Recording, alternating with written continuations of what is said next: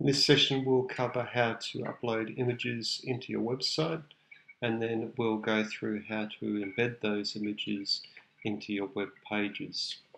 To start, click on the website images folder, and this lists here currently the pictures that exist within the Black-Throated Finch website.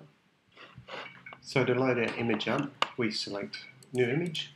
This console is displayed. We click inside the image box, and you can see the arrow changes to a hand. You then choose a file that will be used, and we've got one here called flowers. Now you notice here the size, this is an 8 kilobyte file, so very, very small, and the dimensions are 64 by 114.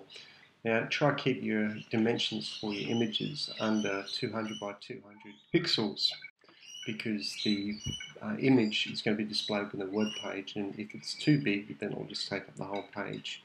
We are just using website images here to use as part of our context. So click open once you select your file, and then click OK here, and give your file a name. So we'll call this Flowers on Sync, and click OK. And you can see it updates within our listing of website images here. Flowers on Sync, flowers.jpg. Now we need to remember that because we're going to embed that name inside the web page. So let's go up, click on our website pages, and we're going to load this testing page we've created previously. Yours may or may not look like this, so don't compare testing. And we can see editing framework for web page. So we go down here, and we're going to type in the name of our file, flowers.jpg, and we're going to click save, and we're going to update and refresh our page, and you can see that our image is now displayed in the web page. Now if you want some text to appear on the left hand side of this image, just consult your help. We'll click on images, and you can see here image.gif will give us the image on the page. If we then put a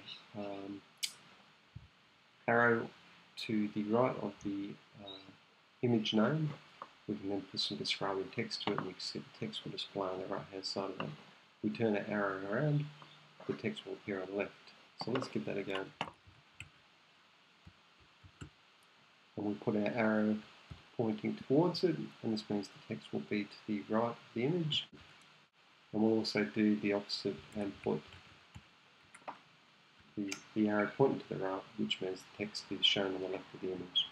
So once you've done that, let's press save and have a look at what it looks like on our web page.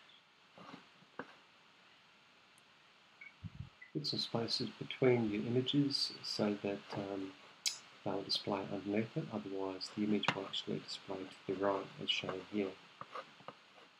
So I'll press save, and then we press refresh, and the images appear below each other. That's it until the next video.